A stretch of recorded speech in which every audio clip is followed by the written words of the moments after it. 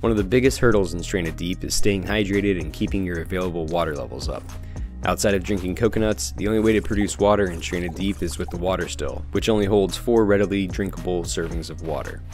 You can store water, but only in containers made from coconuts, leather, or clay, and only up to 4 servings in a single container. Until now. With the Fillable Barrel mod, you can use a single barrel scrap to make a water storage that can hold up to 60 servings of water. This water barrel also serves as its own collection device and has a chance to fill with water when it rains. In fact, any containers left outside while using this mod have a chance to refill with a serving of water when it rains, but only if you leave them in place. Moving a container during a rainstorm will interrupt its ability to fill during rain.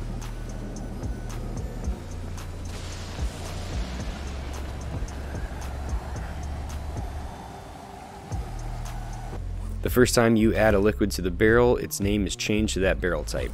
Press the middle mouse button or mouse wheel button while holding a filled container of water to fill the water barrel. There is no crafting required or any crafting level required to use these barrels. Right-click while holding a water container with empty space to fill the held container from the water barrel. You cannot drink directly from the water barrel. The scrap barrels aren't just good for storing water, however. Good old Cat has made it so you can store fuel in these barrels too.